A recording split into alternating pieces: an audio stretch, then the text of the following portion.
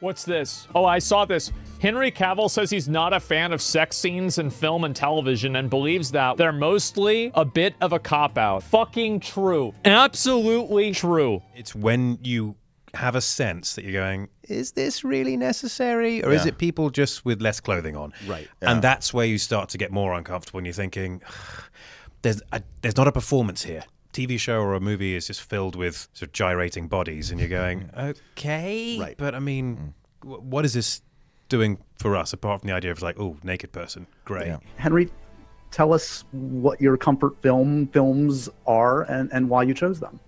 Okay, comfort films, Lord of the Rings extended. God, fucking damn, man. How is he so perfect? Oh my god, the extended edition? Oh